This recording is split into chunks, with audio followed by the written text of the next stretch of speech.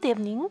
A post which I published in the community section of my channel recently stirred an interesting discussion, and that's why I decided to continue this discussion in the form of video. And these are the comments which I decided to answer. If you want to ask anything additional, you can submit it using the new and improved way to submit questions, which you can find on the contact page of megaliths.org.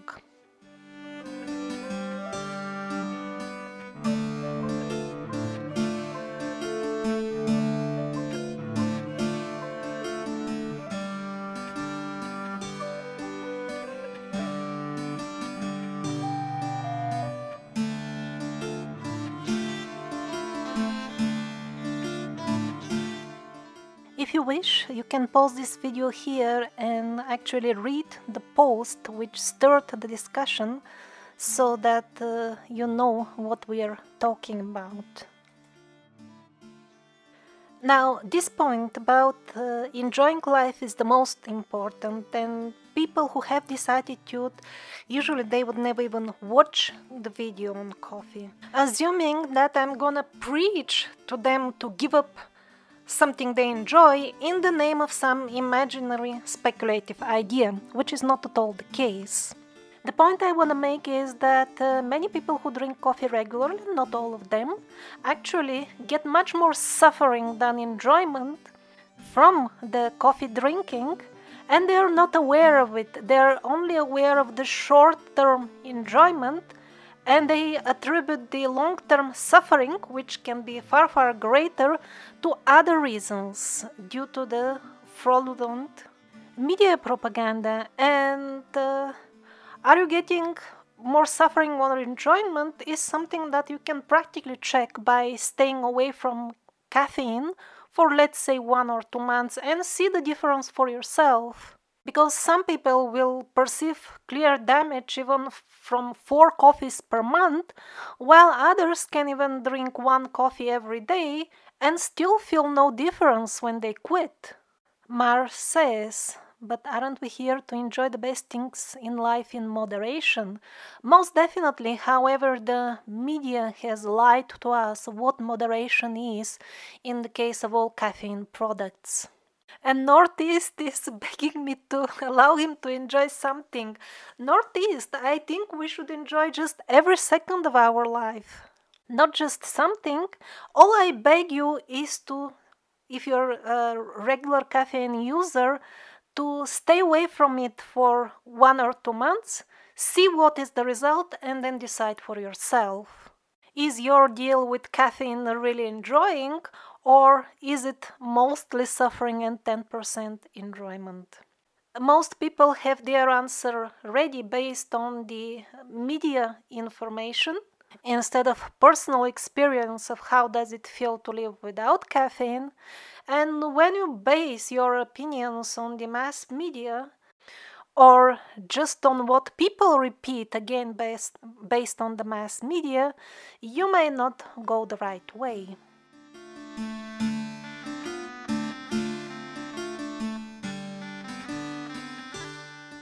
This is an excellent point. Many people use caffeine and alcohol to just further cast even more dense fog on their psyche so that they don't see their problems anymore.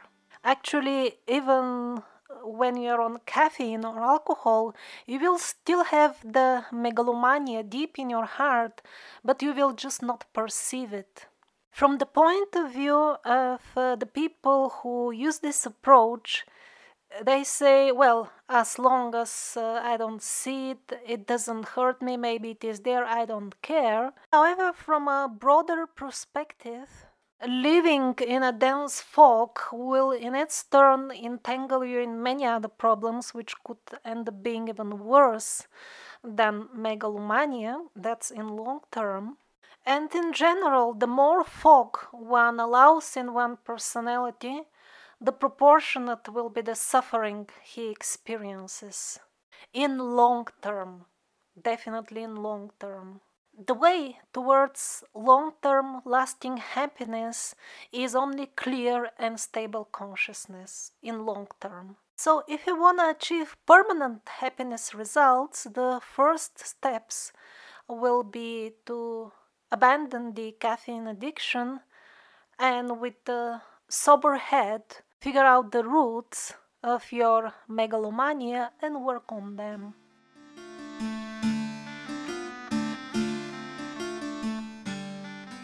When I was around 20, I fell a victim to the insane advertising campaigns suggesting that yerba mate is super booper for everybody. Just in a couple of weeks of drinking 1 or 2 cups per day, I started trembling as if I was 250 years old. I had no idea that it is related to the yerba mate. I thought I'm getting the Parkinson disease. I was very, very sad. I got even depressed for a few days. And luckily, by chance, after these few terrible days, I noticed some connection between the so-called healthy tea and my trembling, and I just stopped drinking it. And luckily, in a few weeks, I stopped trembling. In a few weeks after staying clear from that. Now, more than 99% of the people will not have these dramatic effects as me because I'm a super sensitive person. However, millions do have long-term problems because of caffeine and they do not make the connection. That's why I beg you, stay free from caffeine for a couple of months and see the difference for yourself. As far as the antioxidants myth, that has less truth than the fairy tales, much less. If you want a scientific explanation why, type in the search engine the antioxidants myth, but my personal claim has nothing to do with what will you read, but is based on direct perception with the help of sacred visionary plants of how things function in our body. Although the antioxidants may exist as such, the way they behave is not the way the media is trying to convince you. It is very rare that somebody will have their health benefited from antioxidants, and even if that is so, most likely the reason will be a placebo effect or the effects of the herbs which the person might have taken because of the antioxidants, but they have helped him in a completely different way, which has nothing to do with the propaganda about the effect of the antioxidants. And by the way, yerba mate is not in any way worse than any other caffeine product.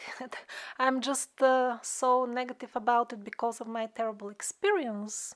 And that happened to me over 20 years ago. So in the years which followed after that, I drink, let's say, 10 or maximum 15 coffees or teas per year.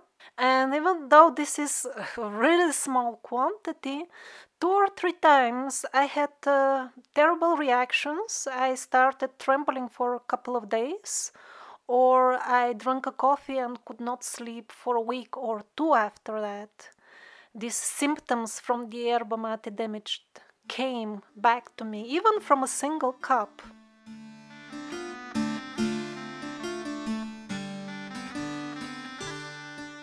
Unfortunately, this is absolutely not true.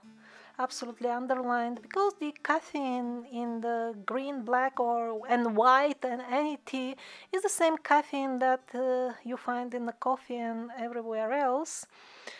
And the caffeine addiction has shown its ugly face millions of times already. It is not innocent. It is not pretty. For example, in India, tea addiction is very common. Over there they make very strong and very tasty tea. They boil the leaves directly in milk, put like loads of sugar, a few truckloads per cup, and it's actually quite tasty, so people get addicted very fast. And it's very common. People drink 20, 30, 40 cups per day. I live there, and I'm really telling you what I observed. The tea addicts, it's just something that everybody knows practically in India. They suffer from numerous health problems. It is not that it will give you a particular type of disease. The damages will vary very much from person to person and their body, but they are always ugly. That I can tell you for sure. And people know in India that tea is a bad thing because they have seen its dark side. And this is an example of very recent tradition. The tea was introduced, this type of addictive tea drinking was introduced by the British, so it's a relatively new tradition, and it illustrates very well that sometimes even traditions can be not beneficial.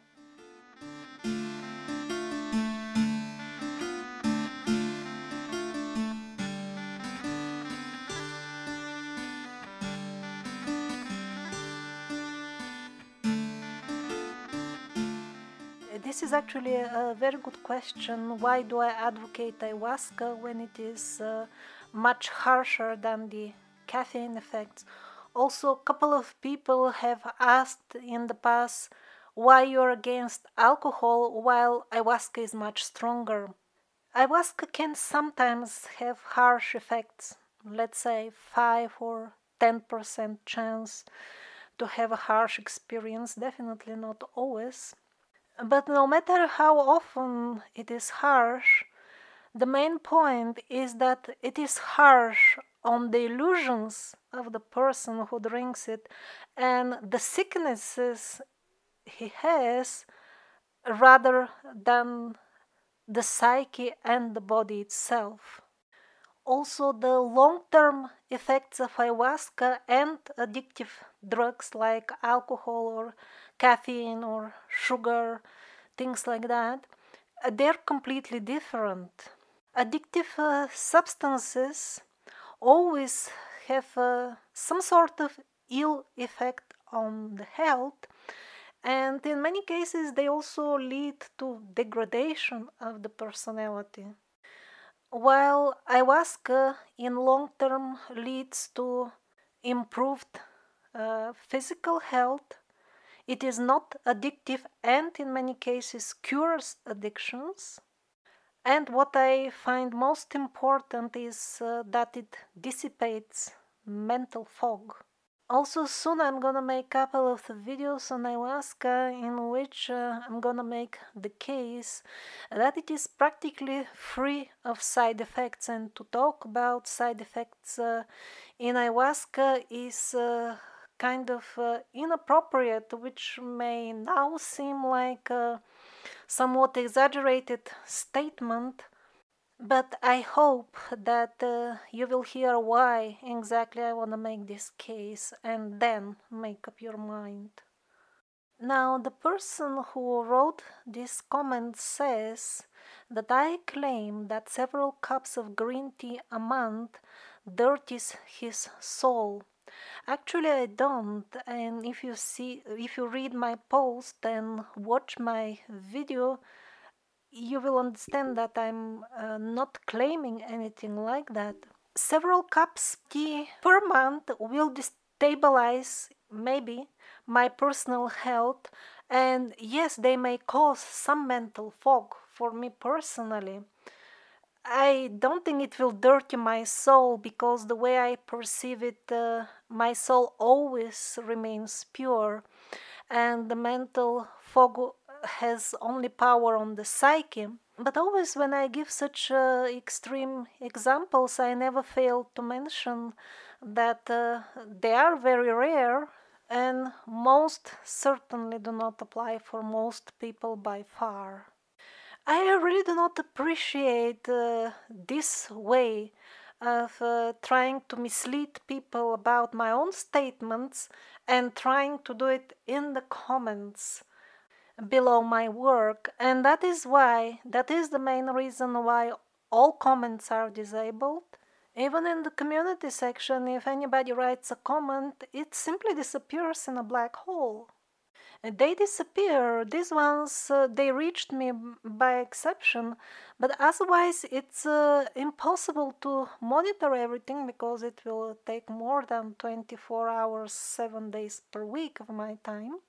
And unfortunately, Ali, I have to really disappoint you. The comments are blocked also in the community section and below all my recent videos. And I sincerely apologize to the people who do have quality stuff to share and cannot do that below my videos. That is sad, but I cannot do anything about it, because if I open the comments section, it is full of people who seriously mislead others about what is the content of the video about the comments, and sadly those who read the comments believe such misleading statements instead of watching the video carefully. Plus other problems. For example, it is even more common that people comment without watching the video or just assuming what they think I'm gonna say based on other videos with similar title. And at the end of the day, when the comments were opened below my videos, most of the comments, not all, were not really related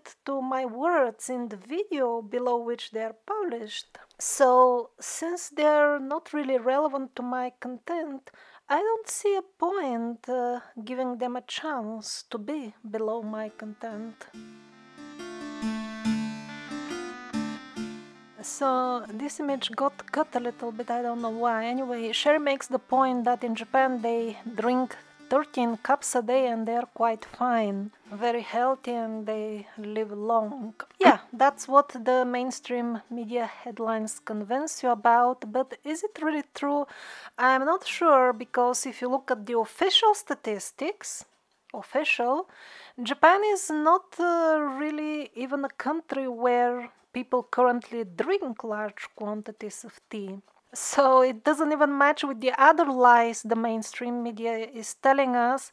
But actually, I've been really a lot around the world and I lived in different countries. And all I can tell you from personal first-hand experience is that these statistics are most likely made up completely, like fraud. I'm only showing them here to show you that their stories don't match with each other, which is the first symptom that something is fishy. Now, do Japanese people live longer than other nations? I believe this is true. However, to attribute it to the chemicals found in caffeine is extremely arbitrary, highly speculative. And there are so many factors that are different in the traditional Japanese society than with the modern Western society, that to choose one out of the many possible factors and to say that this is surely the reason is absolutely groundless. And you can find lots of articles showing that all these types of studies is just cherry picking and they are not based on any sound logic. Are the Japanese people healthier than the West? Definitely not so, based on a first-hand experience of a very close friend of mine who is actually married to a Japanese lady and has been telling me how is life in Japan. They are very sickly people, and the way they understand it themselves is as it is expressed in this article, because of their obsession with cleanliness. That's why you see them all the time with masks. They suffer a lot from what we would categorize as allergies. But actually, when you read about it, you will understand that the problem is much deeper.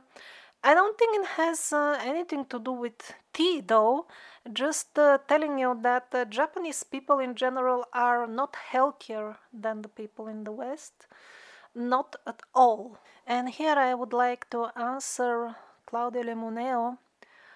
You wonder why you are concerned? If you really wonder, you can see this video that I made.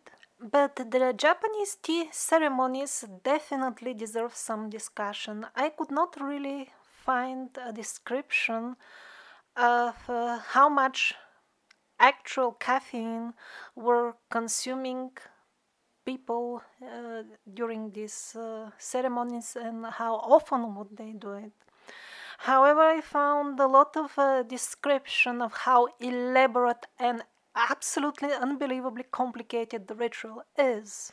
Since I don't have any reliable data on was their ceremonial drinking addictive with excessive caffeine consumption, I cannot compare it to the modern addictive caffeine consumption. There is no question about it.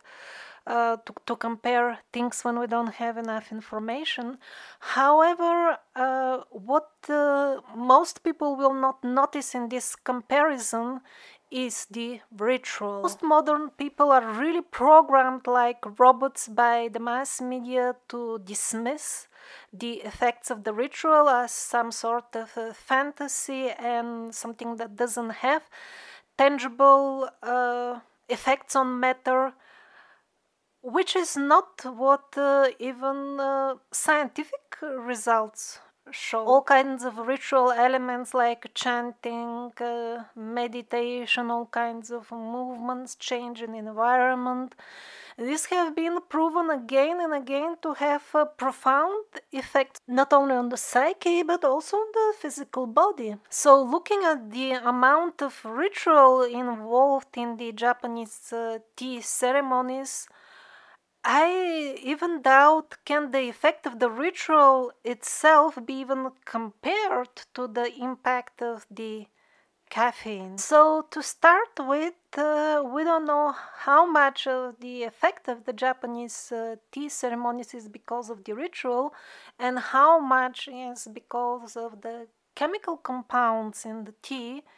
So to compare that type of tea drinking with the modern caffeine addictions, which have shown millions of times their ugly face, is a really kind of not well-grounded decision.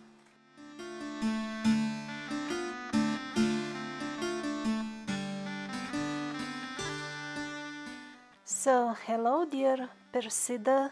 No, I don't have that narrow-minded definition of what is seeing God all about. I definitely do not make the mistake you think I'm making, and the proof are probably tens of dozens of my videos where I try to hint how broad is my definition of God. I very often remind this vast broadness of the God definition I had to my listeners when I use the term God, how it is not possible to do in each and every instance. Otherwise, my videos will never end. All of them will be few hours long. Nobody will watch until the end. I vote 4 times with all my 4 paws like for this comment because Bengal spice is also my favorite tea. It is caffeine free.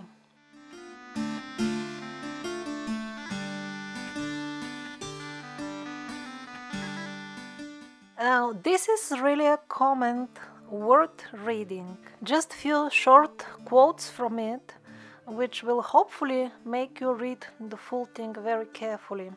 Quote, "So if you want advice from a person who has 20 plus years of daily experience of being on drugs, drugs overdose, and the comparative effects between coffee, tea and soft drinks against Class A drugs like crack, cocaine, or amphetamine. His thoughts on caffeine addiction and its highly underrated and underreported effects on the mind and body, end of quote, is really worth reading.